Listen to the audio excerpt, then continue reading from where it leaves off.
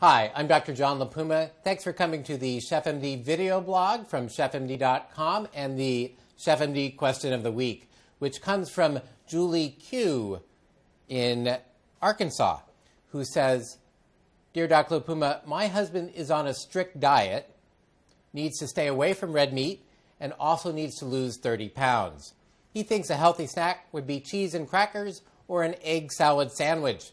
Help! Julie, thanks for writing. I hope your husband thinks that he needs help too, because that's the most important change agent for him to believe that he needs some help. But let's say that he does.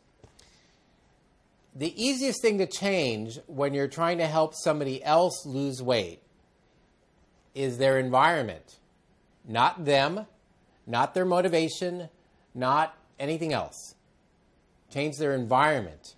And the way you do that is by putting good things in front of them and trying to subtract the bad things. Here, we have good things in front of us. Carrots and celery in a clear glass so you can see them. You want to put things that are good for you in a clear container. Crunchy things, this jicama already has a bite out of it. I don't know who did that. Beets, carrots and celery, all crunch, which you often miss when you're on a diet.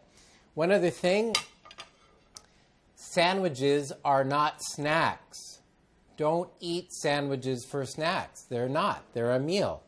If you sit when you eat and you sit with your husband when you eat, you will have a better chance of actually realizing that you're having a meal and feel more full. Another healthy snack other than vegetables, 2 cups of air-popped popcorn, 60 calories. And that's 2 cups. Air-popped, not the microwave stuff, which has some chemicals in it I'm not quite sure of.